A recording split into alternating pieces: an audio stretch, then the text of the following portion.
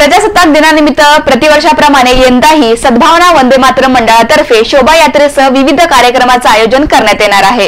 प्रजासत्ताक दिनानिमित्त सद्भावना वंदे मातरम मंडळातर्फे शोभायात्रेसह देशभक्तीपर कार्यक्रम आणि उपक्रमांचे आयोजन करण्यात येणार आहे, अशी माहिती मंडळाचे प्रमुख दिव्यकांत गांधी यांनी दिली। सद्भावना वंदे मातरम मंडळाच्या विविध कार्यक्रमांमध्ये प्रत्येक शहरवासियांनी सहभाग नोंदवण्याचे आवाहन त्यांनी केलं।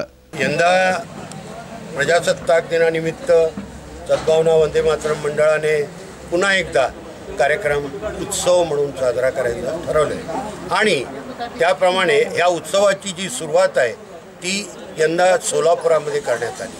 सोलापुरामध्ये रॅली काढून काढण्यात आली। सोलापुरामध्ये शाळेचे विद्यार्थी आणि स्केटिंगच्या मुलांनी भाग घेतला होता। आमचा संदेश आहे, प्रजासत्ताक दिन हा घराघरातून साजरा करा। आपण या निमित्ताने एकत्र येऊ आणि आपली ही एकजूट शक्ती आपल्या राष्ट्राला, आपल्या देशाला ही फार कामाची आहे। आज आपल्या देशाला जर मजबूत बनवायचं असेल आणि तंदुरुस्त बनवायचं असेल, अखंड आपला देश हवा असेल तर आपल्या एकीची अत्यंत आवश्यकता आहे आणि एकीसाठी आपण प्रजासत्ताक दिनानिमित्त एकत्र येऊया, एकत्र येऊन प्रजासत्ताक दिन साजरा करूया। या पत्रकार परिषदेस रमेश बिराजदार, रोशन शेख, नारायण छाबरिया, सोनाली इंगळे, पुंडलिक शिंदे आदींची उपस्थिती होती।